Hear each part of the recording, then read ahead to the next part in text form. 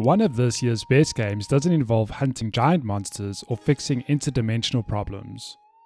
It's an indie game about you, a character named after your favorite food, bringing color back to a world that has been robbed of it.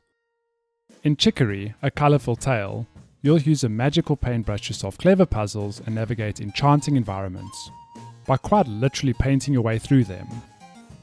If, like me, you have the artistic capabilities of a spoon, don't worry. Chicory leans into the art of the brush, but no previous skill or experience with it is required.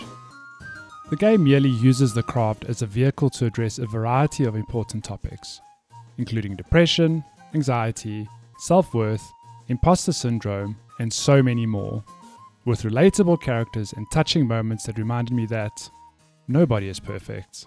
In fact, nobody actually knows what they're doing. The key, really, is to challenge expectations, and no matter what, never stop trying.